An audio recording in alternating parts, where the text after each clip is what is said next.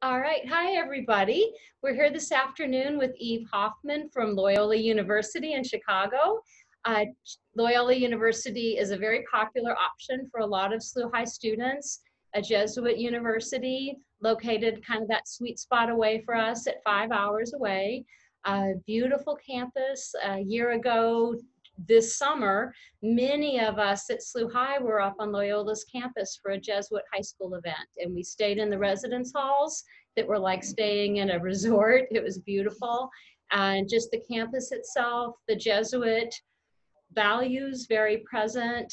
However, it's like SLU High, but way bigger. And so it's not like SLU High, it's college. And so Eve's going to share with us. I'm going to start off just by asking Eve to give us just a 20,000-foot overview of Loyola University, kind of its distinctive features that SLU High students would want to know about.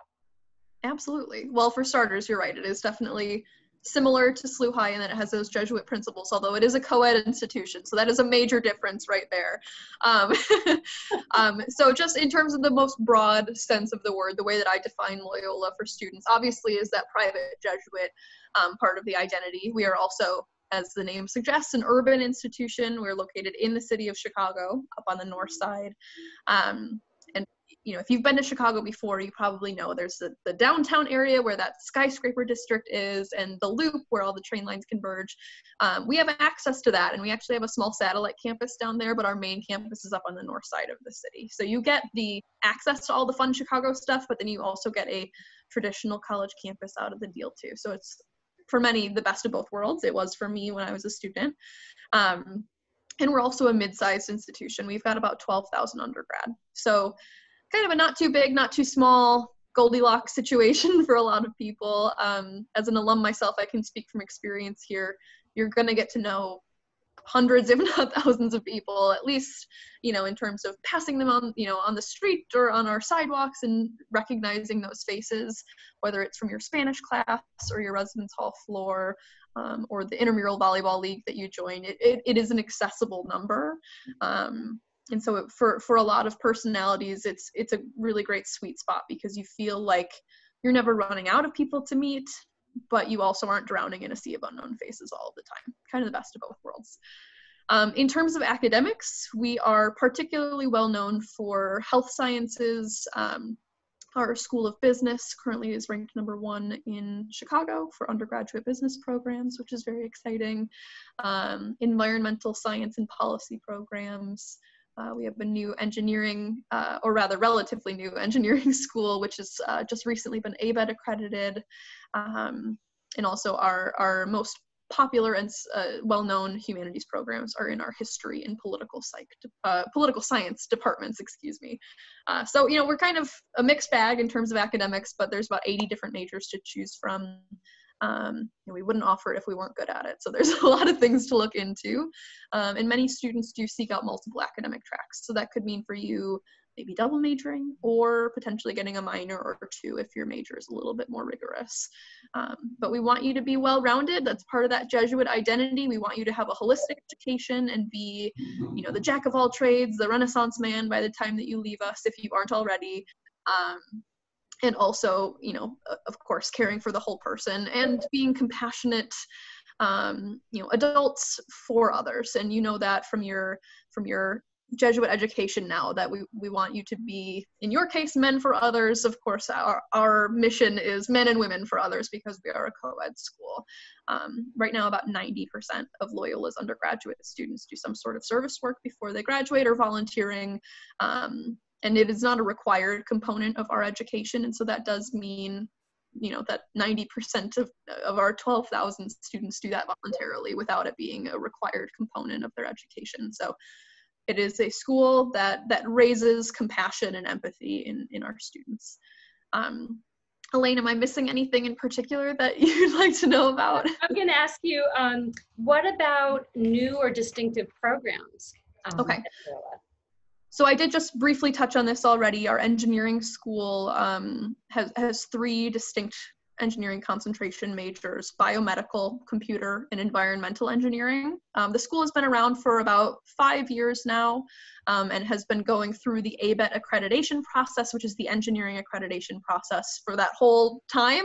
And because we've had multiple graduating classes now, we were officially eligible. And so, in fact, probably just a month or so ago now, we got that official accreditation notice. And so if you are seeking out engineering, we are a great option there for those 3 programs.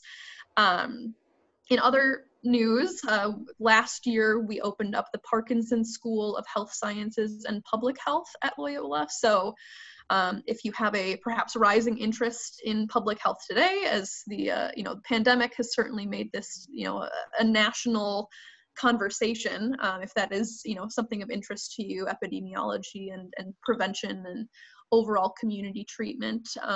That is a new major for Loyola within that Parkinson school, and we also moved over a few existing majors, healthcare administration and exercise science, into that school as well. So that is definitely a very rising interest among men and women your age. Particularly this year, but even in years past, it was a very rising interest, and so one that we're expecting to see a lot of new students joining. I think that covers it for our newest majors. We do have some new minors in the mix: creative writing, musical theater, etc. But of course, that's something that you can definitely establish during your time here. You don't have to decide on your majors today by any means. A follow-up question, because it seems like the School of Public Health would be a wonderful pre-med undergraduate major. What about a medical school advising for undergraduate students? So we call it pre-health advising because it incorporates pre-medicine, pre-occupational therapy, physical therapy, dentistry, any of those health science fields that have a professional school requirement. Pre-med, of course, being the largest cohort of those students. For us, and as it is for most undergraduate schools, it is not a major. So you are selecting something from that long list of 80 different programs, whether it's public health or biology or accounting or philosophy, your pick, dealer's choice. But we'll make sure that along those 4 years, you're taking prerequisite requirements that medical schools need to see from you. So whether you're a science major or not, you'll get those done. Also, our pre-med and just generally our pre-health advising does a lot of mentorship programs to pair you up with current med students at Loyola's Strict School of Medicine, as well as doctors in Chicagoland, so that you can shadow them and have one-on-one conversations regularly throughout your 4 years to strategize as to what kind of medicine works best for you, what sort of school you might be would flourish at because of your current academic interests and abilities. They also help with MCAT prep. They do resume reviews, mock interviews, the list goes on. So it's a very all-encompassing, step-by-step process. Currently, if you're looking at statistics for our seniors that have gone through those 4 years in that pre-health advising, right now, about 76% of our seniors are admitted to at least one medical school during senior year. If you also included the admission cycle after you've graduated, so like 2 admission cycles total, we're looking at about 80 to 85% acceptance rate into medical schools across the US. So we're doing okay for ourselves, to say the least. National average is in the 40%, 45% range currently. So obviously that's a testament to the caliber of student at Loyola more than anything else, but having those resources in place is definitely advantageous. Service and the opportunities for service and research. What about scholarships? I know we've had several SLU High students who have received some of your top scholarships. Are those automatically awarded? The application process, is that changing this year? Could we go over that? Yeah, okay. So the main scholarships that we distribute are merit-based awards, meaning looking at your high school academic performance, whether that's GPA or class rank, if some schools compute it. I know that you guys don't put that on your transcripts, so you can disregard that variable, but overall weighted GPA and standardized testing has historically been one of those variables. Of course, this year, not every student has been able to sit in on an ACT or an SAT. So for Loyola's undergraduate admission and scholarship review process this year, we are test optional. There are 2 exceptions to the rule, and that is for students applying to our engineering science programs and our nursing major. For those fields, It is a more rigorous application process because we have a more limited amount of seats than our other majors, and so we want as many data points as we can have. So for those students, we are not test optional, but for everyone else, we are. Meaning that if you're applying to Loyola's, English major, and you have taken a standardized test but don't like that score or haven't had a chance to get into a testing center, we're still going to review you for admission and for those merit-based awards. For that merit-based award process, we'll look a little bit more heavily at your transcript content if you choose not to send in test scores to us. So to get back to your original actual question, so this past year, our merit-based scholarships were awarded to about 80% of our applicants, meaning not competitive. They're just evaluating you as an individual on kind of an algorithmic scale. That's a tongue twister. And they ranged for this current group of freshmen from $17,000 to $25,000 per year, which for the tuition number alone cuts it down on average by half.